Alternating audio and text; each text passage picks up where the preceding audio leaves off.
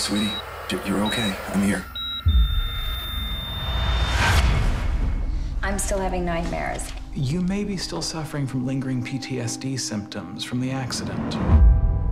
You just walk past an acre of Cabernet, hillside of Pinot Gris, and then over here. Are we crazy for doing this right now, David? There's only one thing I want you to be thinking about. It's having us a healthy baby. I'd like to make a toast in honor of this young couple and to welcome them to our very special club. Did you know the family that lived here before? They were in way over their heads. I just need you to stay really still right now. Helena, are you okay? It was like she was possessed. Let us welcome Eveleigh into our class. Let us transfer love and vitality into the child. Sometimes I feel like I'm losing my mind completely during this pregnancy. I think there's something wrong here, and I don't think I'm imagining it. The lighthouse just exploded.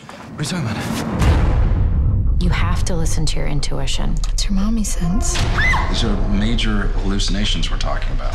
There's someone out there. What is that? Protection. Protection from what? The evil one. Something happened on this property. Something. So terrible. It stained the land. Is everything okay? Not really, no.